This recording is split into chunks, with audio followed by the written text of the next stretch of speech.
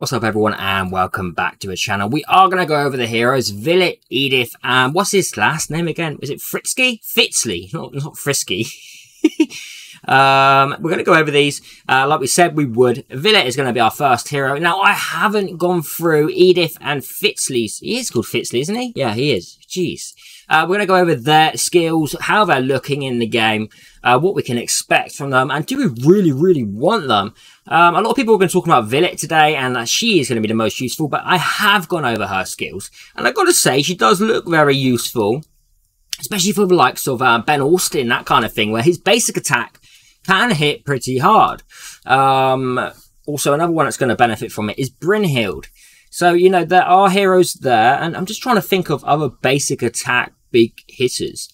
I can't really think of any off the top of my head.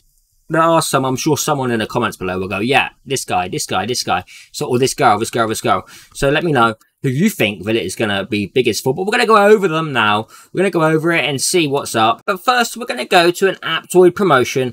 You can save yourself a lot of money using code CARZAC5. You can save up to 25% on your purchases in IMR. I strongly suggest you take advantage and save a huge amount of money. And don't forget, there are set discount days where you get more. So watch this little clip now and I'll see you back here shortly.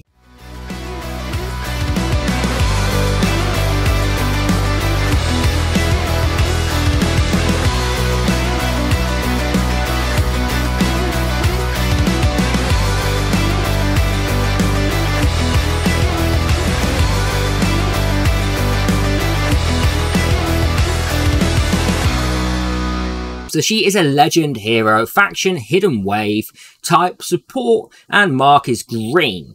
Now, her chaotic water ball deals attack damage to a single enemy with a chance to inflict wet too. The puns are getting real, aren't they? We have like Gru with hardwood, we have Santa with coming surprise. There was another one that was quite explicit, and now we have wet. Not only wet 1, but we have wet 2. So very wet, okay? Very wet.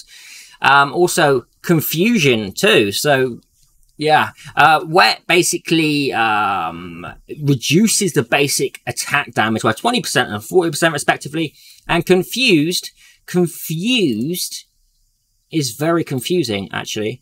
Hang on. Confused is when casting a skill which needs to mark a main target. The main target marked will be switched to a random enemy, meaning that they can't target the one they're targeting. Okay, it's not that confusing, is it? But it is called confused. Yeah. And if an active skill, its cooldown will be increased by 2 turns and can surpass its max cooldown after it is cast. Now, just think for a second. If we're using the likes of Inner or Ben Austin to reset cooldowns, and then we're using confusion on top, you know, we're really locking out a certain hero that we want to lock out. So that is very nice in that sense. And that is a basic, okay? That is a basic. I want to see what the chance is on this. But, you know, we'll find out. Water Drop Maze cleanses 3 layers of damage over time, debuffs from all allies. That's very nice. Afterward, deals attack damage to all enemies. We need to see the multipliers with a chance to inflict confused again for 1 turn. Now, Sound of Spirals. At the beginning of any ally's turn, grant some Ripple 1 for 2 turns or grant some Ripple 2 for 2 turns if they already have Ripple 1. Or restores their health by part of the max health and removes 1 random layer of debuff from them if they already have Ripple 2. Which would be nice because we're increasing the basic damage by 20% or 40% respectively. And that can work great for, say, Lucifer or Brynhild. I'm sure there are others. I just can't think of any at the top of my head right now. Maybe even Besmok. Yo, maybe even Besmok would be quite nice. Interesting. Okay, Ocean Waves deals attack damage to all enemies, deducts a certain percentage of max health. There is an error in the writing there. Caps at a certain percentage of Villette's max health from them, and triggers Sea Healing, the effect of which restores all allies' health by 15% of all enemies' deducted health. Sea Healing is not affected by healing effect and healed effects. Now, this could be big heals, mainly in PvE though. I don't think it's going to be huge for PvP. Is she going to be more based around PvE? I don't know. Maybe she's going to really bring out some of the other heroes that we just don't use because the basic attacks. We're going to be looking more at heroes of a high basic attack with this new kind of buff. Let's have a look at her exclusive Spiral Staff, level 1. Ocean Waves deals extra 40% attack damage to targets with Confused or Wet. The HP restoration percentage is increased. This is very nice. This is for her ultimate. Probably gonna really need this to make her doing damage. Level 2 additionally cleanses Wet and Cold from all allies before casting Water Drop Maze. For every one layer of debuff cleansed, Water Drop Maze has an extra chance, caps at 100%, to inflict Confused. So we have a 100% chance to now inflict Confused. That's going to be nasty. Just 1 second. What the hell does Cold do? Cold, okay, nice, yeah, bro. Cold reduces the skill damage by 20% and 40%. Now that is huge. That is huge. Okay, same as Resolute, the buff, increasing skill damage by 20 and 40% is massive. She, however, does not have Resolute.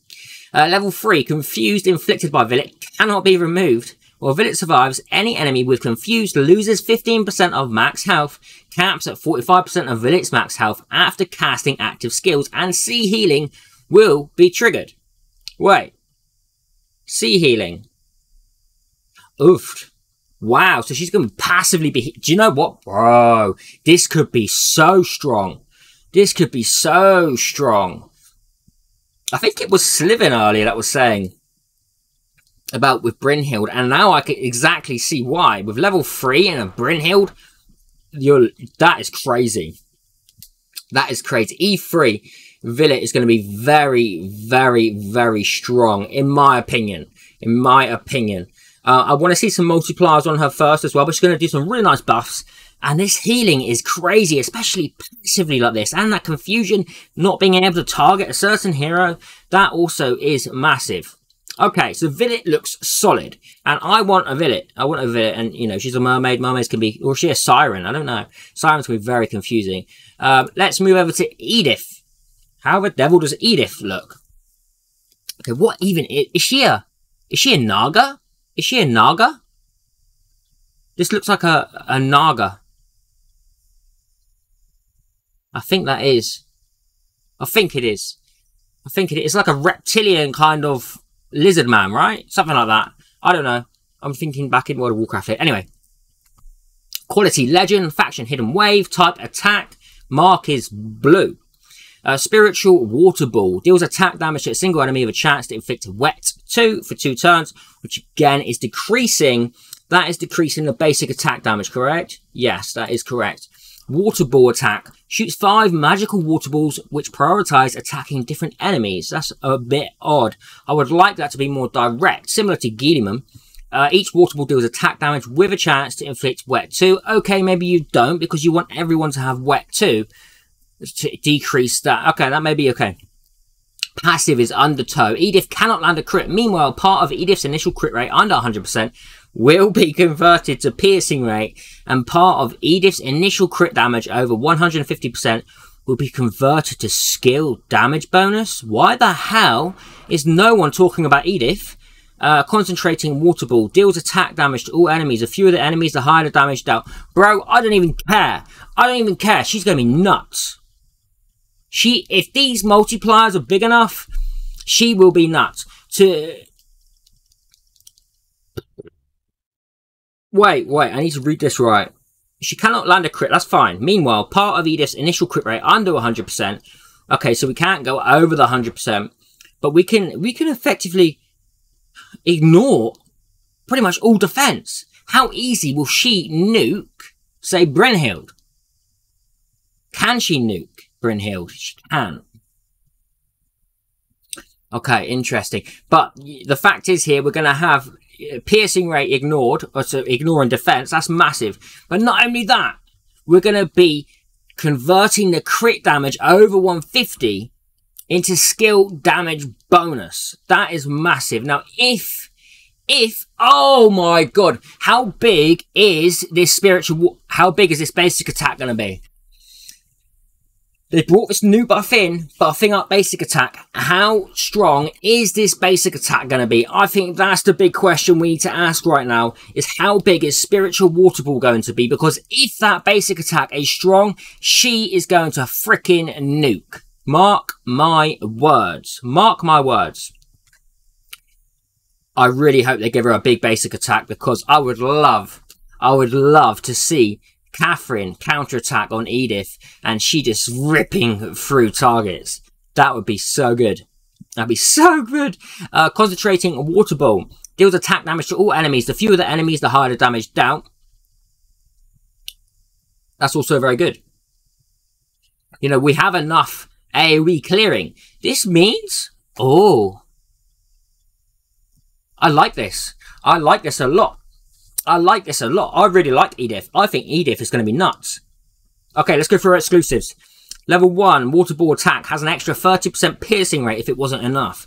If the magical water balls attack the same target continuously, the damage dealt each time is 115% of the previous one, meaning it goes up.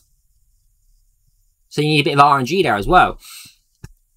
Level 2 grants Edith Resolute 2 for 1 turn after any hidden wave allies except Edith cast active skills.